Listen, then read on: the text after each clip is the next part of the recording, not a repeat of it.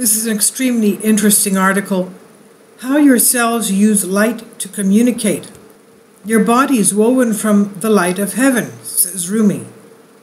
Have you ever wondered what makes the difference between a living and non-living process?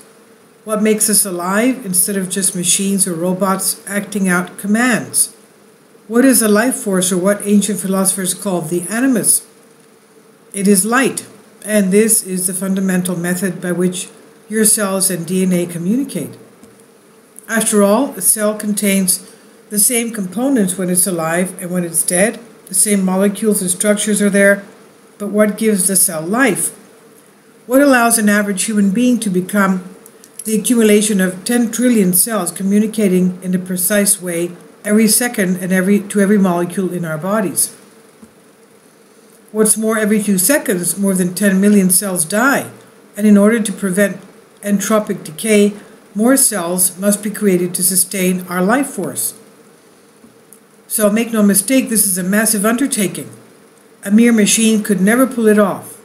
This is also why so many drugs fail to heal the body, because they do not work at the level of light, the speed of light more specifically. Chemical messaging to orchestrate this incredible show would be far too slow.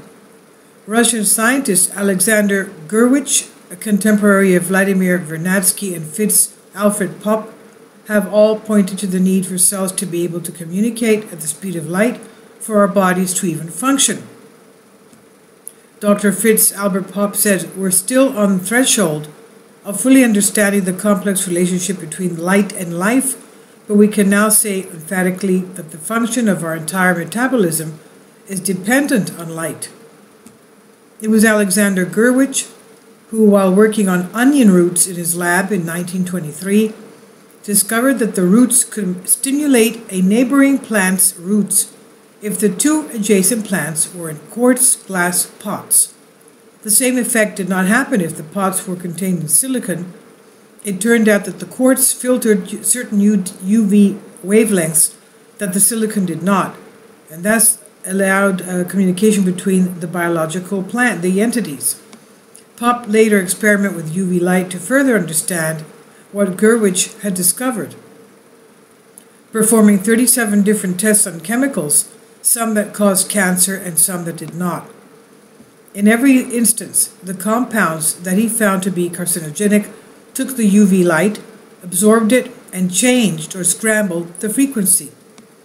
This is what happens to our DNA when we eat poor quality food, are repeatedly subjected to negative emotions, listen to DNA harming music, television, etc., or even endure an onslaught of chemical toxicity in our air, water, and soil due to polluting. These elements scramble or confuse the light signals being communicated to our cells. What Popp also found was that these cancer-causing compounds all had one thing in common. Each of the carcinogens reacted only to light at a specific frequency, 380 nanometers, in the ultraviolet range. Popp was curious as to why light could act as a scrambler of information, until he discovered that it could also repair cells. Specifically, Popp discovered that ultra-weak photon emission, UPE, or biophoton emission, BPE, refers to the phenomenon of constant and spontaneous emission of light from all biological systems, including humans, due to metabolic activities, without excitation or enhancement. This occurs in the visible and UV part of the electromagnetic spectrum at very low intensities, in the order of 1016 to 1018 W per square centimeter. The coherent emission of biophotons is connected to energy and information transfer processes in any biological organism and has been linked to the function of DNA and gene regulations. Now, reprogramming your DNA is about allowing coherent electromagnetic communication to happen within your own body and the living, breathing intelligence of the universe. By choking your cells with pharmaceutical drugs, depression medication, or even highly processed genetically modified food, you are inhibiting speed of light communication between the perfect fractal universe and your body. The repair of DNA, and therefore your cells, is all about allowing coherent light to regulate biorhythms, homeostasis in every single metabolic process in your body. Those 10 trillion cells know what they're doing. Your DNA already understands perfectly how to communicate correctly. All that is needed to take that is to take that which impedes this communication out of the picture. And now, talking about bodies giving out light that we can't see. All right, the scientists already found that. For example, if you have someone loving next to you, and or talking lovingly to you, that affects your body. From when you're even a child, that it changes the DNA of the child to increase its abilities and capacities. So the love, the closeness, the tenderness, all these positive things, and even the light from the body helps our fellow human, our relatives, our friends, in this way as well. Isn't that so? That's beautiful. This is by Healers of the Light team. It's on Humans Are Free by Alexander Light, Creative Commons.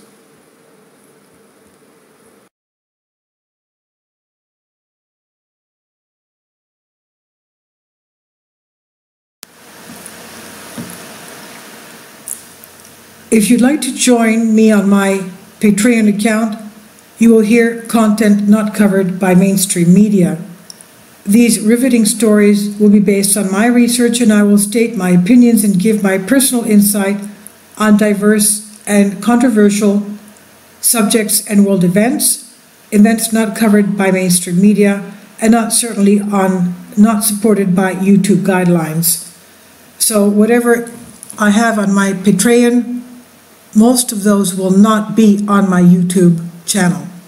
Please consider becoming a member today. More of the most significant and important videos will be on my Patreon channel. Your support helps me to continue my research and keeps this YouTube channel alive. And we depend on your support, your generous charity, because we help economically challenged families here in Athens, Greece, in Kapota, and we also help the young generation with university tuition and the community around our church. Thank you.